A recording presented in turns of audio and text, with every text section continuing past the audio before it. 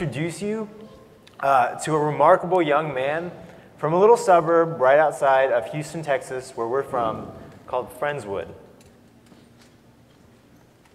This young man's name is Dee Fott, and he's a 17-year-old boy who suffers from a rare genetic disorder called osteogenesis imperfecta, which is more commonly referred to as brittle bones disease. So because of the disease, Dee has really brittle bones. They fracture really easily, so if you were to take like the cell phone out of your pocket and you were to accidentally drop it on his wrist, there's a pretty good chance that his bones would break. And so you can imagine little accidents like that, things like that happen. And so over the course of Dee's lifetime, he's broken numerous bones. And because of that, he has stunted growth. So you can see in the picture, he's 17 years old, but he's only about 3 feet tall, which is about the average height of a 3-year-old. And his bones are deformed, so he has to spend most of his time in a wheelchair to help him get around. And he does have pretty good mobility within about a 1-foot range of his body. So if you bring something to him, he can move it around, he can feed himself, but he can't actually reach out and grab anything and bring it to himself by himself. So you can imagine that it's pretty difficult to live like that. It's pretty difficult to be independent. But the most amazing thing is, I've met Dee several times and he never complains about his condition. Every time I've ever met him, he just has this big smile on his face. But next year, he's going to go to college, he's going to graduate from high school, and he's concerned. He's worried about how he's going to get around on a college campus, about how he's going to do the things that a normal college kid does. And I get that. I'm a junior in college right now. I came to college not that long ago, and I know from experience that one of the most attractive things about college is the fact that you finally get to be by yourself. You finally get to be independent. And if things don't change for Dee, he's not going to get that. And so when Dee met with his physician, she asked him, look, Dee, what can we do to help increase your independence? What do you want? And he said he wanted to be able to reach things. So if he dropped his pencil or his homework off the ground, he wanted to be able to pick it up, or get a snack from a cabinet, or his clothes out of a dresser. Really basic things. I want you to take a second and think about that. Think about all of the little things that you did. Now imagine that your arms were only a foot long and you had to do all of those things today. Think about how hard that would have been, and you can walk.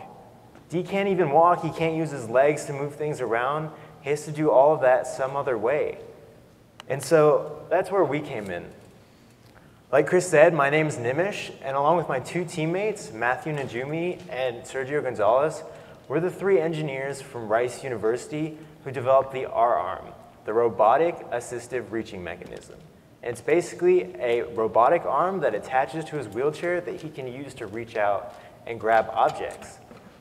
So how this all started is the 3 of us met in the fall of 2011 in a freshman engineering design course at Rice University. And basically the way that course works is they put you into teams and they tell you to use the engineering design process to develop solutions for real-world problems.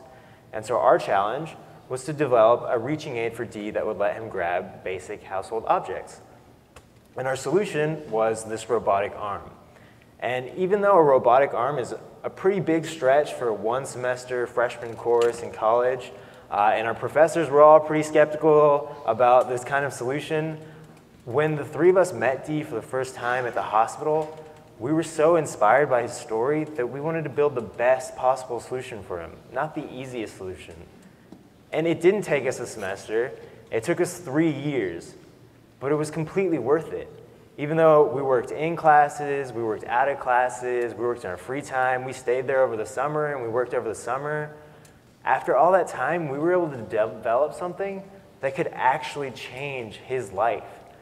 And so before I go any further, I want to take a second to show you guys a little video so you can get an idea of the device, you can see Dee, and you can see how it actually impacts his life. So that's us at Shriners Hospital in Houston, and we're putting the device on the back of his wheelchair so that he can use it.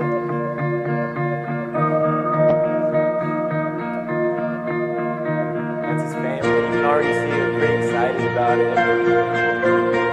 When I first thought that I would get an arm, I just didn't know what to think of it.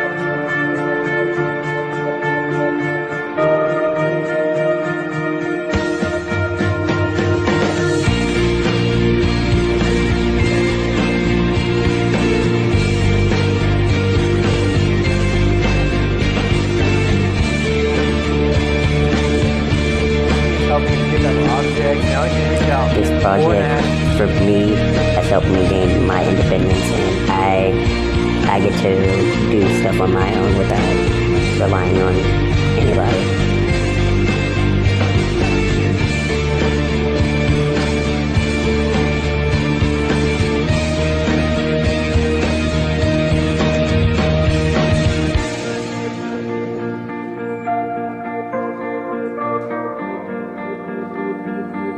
I think it will give other kids and adults their independence. I mean, you can get a feel from that video what kind of impact this is going to have on Dee's life and how excited he is about it. And that's exciting for us, you know, that's what really drives us. But this conference is kind of about cleverness, so I want to talk to you a little bit about our device. A lot of you might have noticed from the video that Dee controls the R-arm using a PlayStation 3 controller. And there's a reason for that. I mean, most of you are pretty familiar with the fact that teenagers love video games. And so we use that. We use something that he's familiar with, a video game controller, to control the arm. And it worked. It took him less than 15 minutes to get a hang of using the arm. And he was picking stuff up, and it was fun for him because picking things up was like playing a video game. And there are a lot of really unique things about our design that really make it clever. One of the other things is we put a foot switch in the arm. Basically, sometimes Dee picks up objects that are too heavy for him to grab off of the gripper with just one hand. So he opens it with the controller, and then he grabs it with another hand. But if it's too heavy, he can just press the foot switch with his foot, and it opens the gripper, and he can use both hands to grab the object and bring it back to him. We also have its high coefficient rubber padding in our gripper. But basically what that is just the same material you'd find on your dashboard that keeps your cell phone from sliding around. But we were able to use it to pick up objects of different weights, of different sizes. But the most amazing thing is that we were able to do all of this for just over $1,000. I know that seems like a lot, but let me put that into perspective for you. So there are actually robotic arms that attach to wheelchairs that you can just go out and buy on the market right now. But the reason we didn't just do that for Dee is because these arms are really, really expensive. The least expensive one starts at $40,000. And the biggest catch is that none of it is subsidized by medical insurance. So I mean, can you imagine that? You have to go in and you have to pay $40,000 out of pocket. Most people can't afford that. That's enough to put a kid in college, to buy a really nice car. Dee can't afford that. And so the fact that we were able to build this for only $1,000 for him, that's actually not bad. And it's not just a problem for Dee. You know, $40,000 is a lot for anyone that needs a reaching aid to be able to pay. And there are actually a ton of people that could really use this. So when Rice made our video and it went viral and we started getting millions of hits, we started getting calls and emails from doctors and patients from across the world. We got people in Portugal. We got people literally across the globe saying they wanted this. They wanted to be able to use this. And you know, after all this like fame, a lot of people ask us, so what's next? What are you going to do next? And we want to help these people. That's what we want to do next. We develop something that we think can make a difference in these people's lives, and we want to be able to help them with it. But the thing is we're just college kids, and to commercialize this kind of technology, it's going to cost a lot of money. We just don't have that kind of money right now.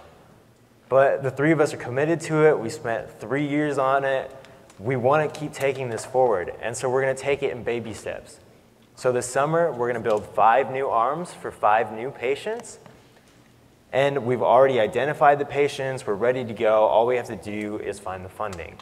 And so to do that, we've launched our own fundraising campaign called Project R-Arm. We've built our own website at rarm.com, and we're going to use it to collect $25,000 to make this goal a reality. And with just a little bit of support, we can change 5 lives, and we can take the next step towards making this technology available for anybody that needs it. And the reality is that everyone deserves an opportunity to live their life independently. And that's exactly what we're trying to do, and that's exactly what we were able to do with Dee. Thank you, guys.